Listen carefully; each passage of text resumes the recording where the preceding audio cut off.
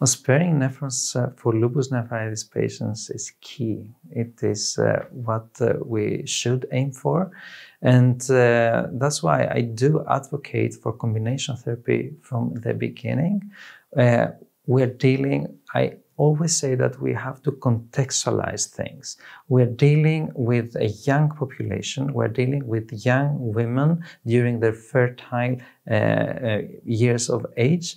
So we don't have anything to spare here. The only thing we need to spare is nephrons. So we have to act quickly with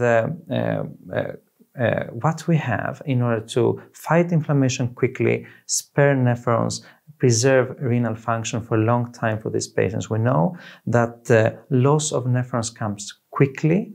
So when you have a flare, then you lose a lot of nephrons during a short period of time. So you need to act quickly and you need to act effectively.